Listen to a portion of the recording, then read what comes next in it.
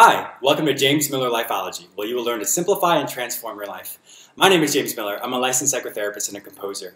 In this episode, I wanted to speak with you about the concept of crash and burn. Yes, we've all experienced that at some time in our life, and hopefully we won't experience it again. So I wanted to explain to you the whole cause and effect. Everyone knows about Isaac Newton, the famous physicist, who talked about for every action, there's an equal and opposite reaction. Well, that's very much true in our daily life. So if our day is incredibly stressful, we're overbooked at work, we are just completely consumed with what our schedule looks like, the longer that day goes, by the time we get home, we're not going to have any time for ourselves. And then we'll immediately go to bed, we won't have time with our family or to do those things that are important for us, or house chores or anything like that. And so the cause and effect component is this. If my life continually is like that every day, let's say for a week, let's say for a month, let's say for a year, I will crash and burn. I will not be able to sustain that type of lifestyle because we're not made for that. There always has to be a cause and effect. There always has to be the opposite component of a life that is that stressful. So I have many clients over the years who say, James, I just don't have time for myself. Well, and you're right, you don't have time when you live a life as such. And so it's so important to actually build in the opposite of the hectic life, and that's going to be in the morning. So your morning should always have a time of quietude and stillness, and however that may look for you. And I'll explain how it works in my life as an example, but it's so important because the opposite effect of quietude and stillness gives you the energy to then create a life or be a part of a life that's very hectic because of our work schedule.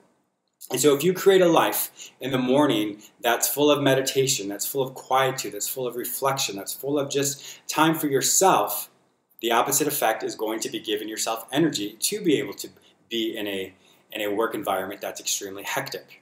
So on a personal note, and I'm only explaining this to you because this is how it works for me, as I get up an hour and a half before my first appointment. So sometimes I see clients as early as 7 a.m., so that means I have to get up at 5:30. Other times I may have to get up at 6:30. So it just really depends on whatever my schedule looks like. But I purposely build in that hour and a half time beforehand because that's what I need for my busy day. So it doesn't matter what your day looks like. It doesn't matter how hectic it is or how stressful it is, or perhaps it's an easy day. But you always need to build in a certain time parameter that works for you. So for me, during the hour and a half, of course I have breakfast. I spend time in meditation and prayer because that's very important to me. I actually have a list of daily affirmations that I go over. And then I just spend time with the people around me. And so it's incredibly important for me to build that time in. Because if I don't, I know for me that I will not have the energy and the motivation to do the rest of the things after my day is over.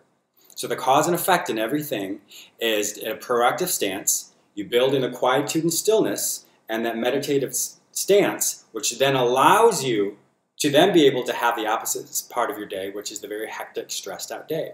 And I promise you, if you start to incorporate this, whatever time frame it is for you in the morning, you will find that your day is incredibly successful and that you will be able to be rejuvenated, recharged, and do those things which are important to you. So thank you for watching James Miller Lifeology. I look forward to seeing you tomorrow.